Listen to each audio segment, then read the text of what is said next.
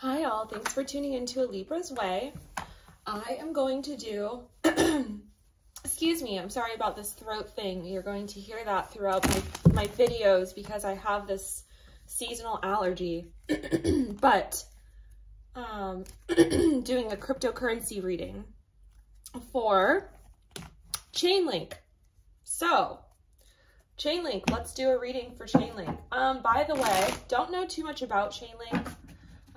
But it seems like it's pretty popular.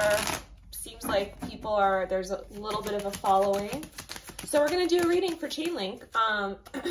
This one, it feels more like for the until summer. Doesn't feel like a year-long one. It feels like November 2021 to like end of summer 2022. I don't know why, but that's what it is.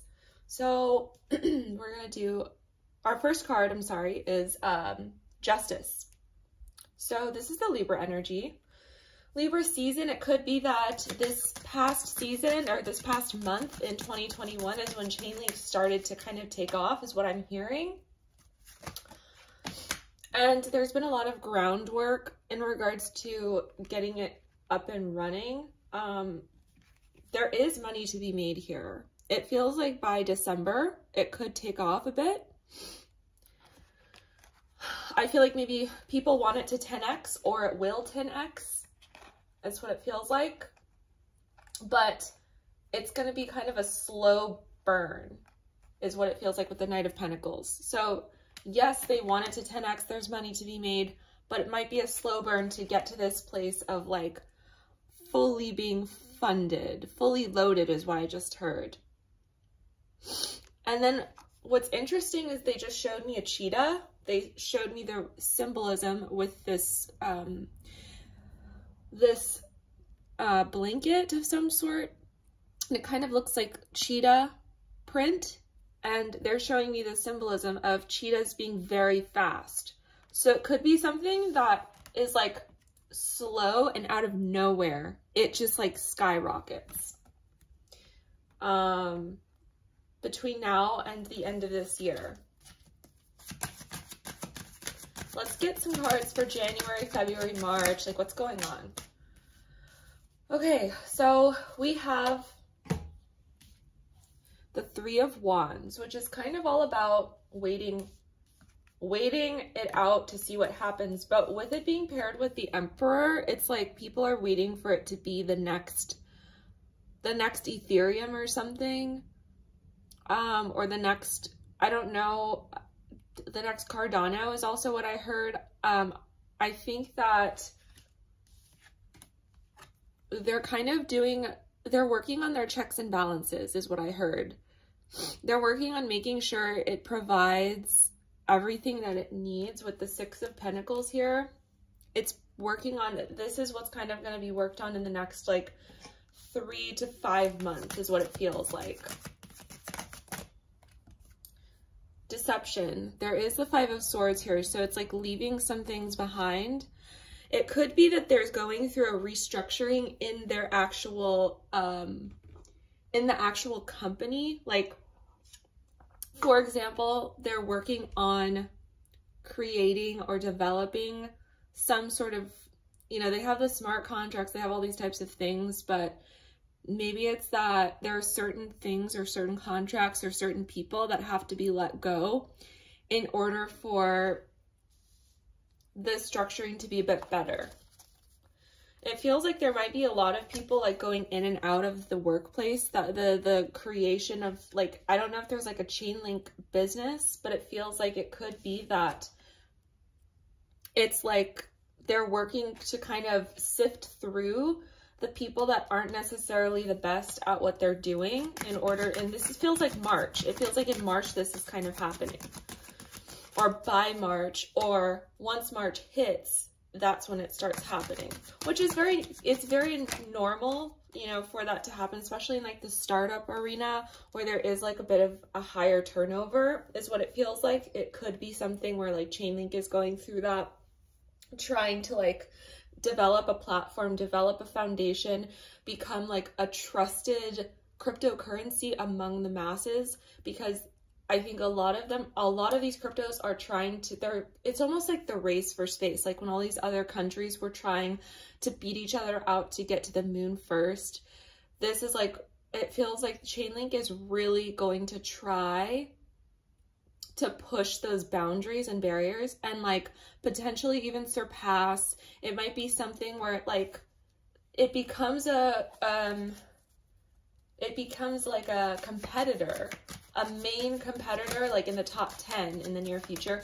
It might not stay there, but it's like something that it might happen because they're working on it. A top 10, top 15. It feels like it might crash though. It feels like it's gonna try to get there. It's gonna try to build stability, but then it crashes.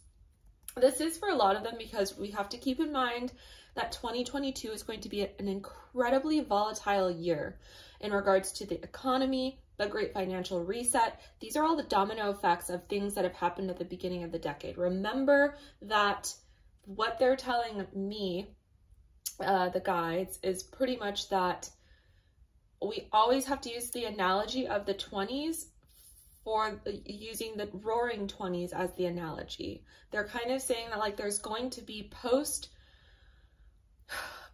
like 20s, this time of, I guess, the depression, this new wave of money and transfer of wealth emerges for a whole bunch of people. And then out of nowhere, there's a crash. There's all this stuff that kind of flops to the side. But then ultimately we re-stabilize in society. This is not just for Chainlink, but it's like this is tied to Chainlink. This is tied to all of the blockchain things. So new foundation. Four of Wands.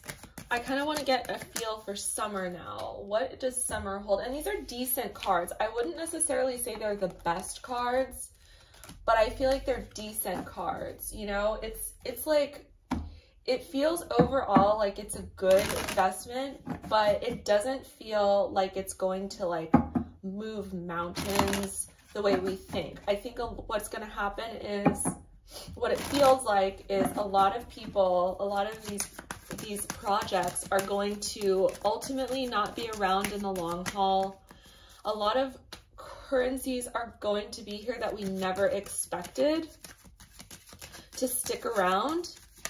And there are going to be other ones that are just like flopped to the side that we never hear about again. So we have the Ace of Wands. We have, this is for summer, by the way.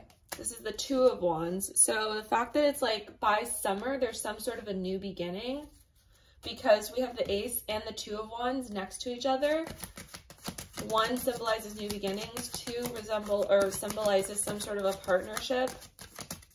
I do feel strong partnership. I feel like maybe by summertime, there is some sort of a significant partnership, maybe a smart contract thingy, or you know how like countries are like suddenly partnering with individual currencies. It could be something like that that occurs by summertime.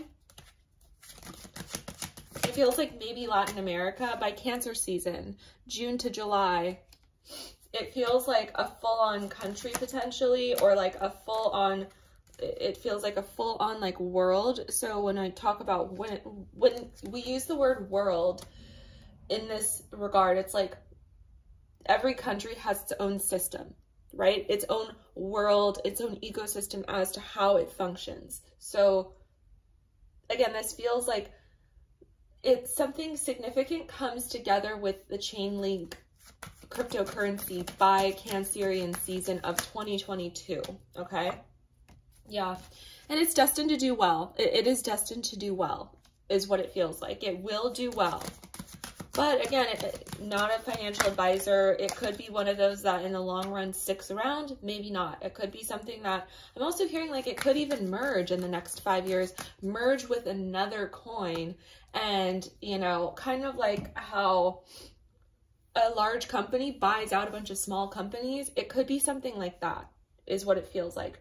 So I hope that you enjoyed this Chainlink cryptocurrency November 2021 to like the end of summer 2022 reading, and Hope you have a great day. Again, disclaimer, this is not legal financial advice. This is just what my cards are showing me and what my guides are showing me. So keep it in mind, take notes if you feel like it. But other than that, have a great day. Look for some more readings on crypto. Bye.